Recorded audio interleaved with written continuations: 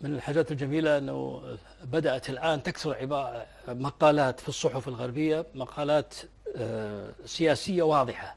الغرب لا يحتمل ابن سلمان، هكذا الغرب لا يتحمل وجود ابن سلمان، لا يتحمل وجود ابن سلمان، ليس لأنه مقصر في خدمتهم، لا، لأنه متهور لا يعرف كيف يخدم أسياده. يعني أنت الآن لما تجيب لك خادم ومطيع وطيب لكنه متهور وأحمق، يضرك تأتمنه على سيارة ولا تأتمنه على بيت، ويجي يستعجل يتحمس أكثر من لازم في خدمتك فيدمر السيارة ويدمر البيت. مثل ما أنا دائما أقول، استخدم مثال لواحد الذي روض دبا، والدب هذا أصبح مطيعا له حريصا عليه، فجاي ينش الذبان عنه فلطمه لطمة قتلته. فهذا نفس الشيء، هذا دب، وهذا كما يقولون الدب الداشر. فهذا الدب وهذا الأحمق يريد أن يخدم الغرب، لكنه متحمس إلى درجة يحرق أوراق الغرب.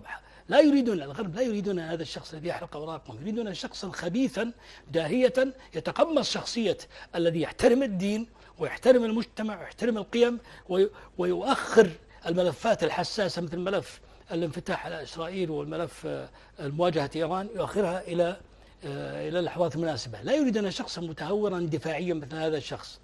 لكن الله سبحانه وتعالى كتب وجود محمد بن سلمان، وكتب أن يتزامن وجوده مع ترامب. وهذه الحقيقة رغم قبح الصورة الموجودة، صورة الواقع السيء في السعودية وفي الإمارات وفي مصر وفي ليبيا وفي تونس وفي غيرها من الذين تحت النفوذ السعودي الإماراتي، والحرب على ما يسمى الربيع العربي.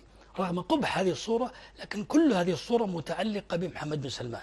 الإمارات ومصر لا يمكن أن إمارات محمد بن زايد ومصر السيسي لا يمكن أن تستمر بطغيانها بدون محمد بن سلمان، والعكس غير صحيح. محمد بن سلمان يقدر يستمر، لكن هم يعتمدون عليه. فحين يسقط محمد بن سلمان ستسقط هذه التركيبة.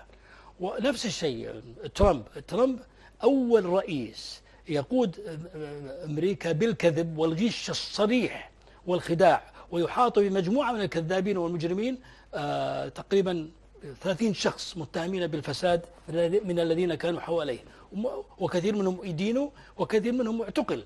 فالرجل أصلا جايب له عصابة من الكذابين والمجرمين.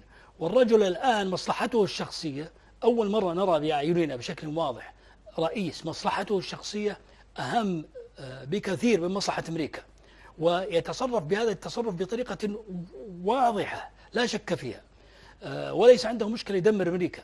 هذا الذي حاصل في أمريكا سيتضاعف وسيصل إلى مرحلة أنها تنشغل أمريكا بنفسها. فلدينا محمد بن سلمان يدمر آل سعود، ولدينا ترامب يشغل أمريكا نفسها. فلا تنزعجوا كثيرا، هذا الوضع القبيح بإذن الله سينقلب عليهم. سندفع ثمن، نعم صحيح، سندفع ثمن ونعاني، ولكن العاقبة بإذن الله لأهل الخير ولرفعة هذا الدين وهذه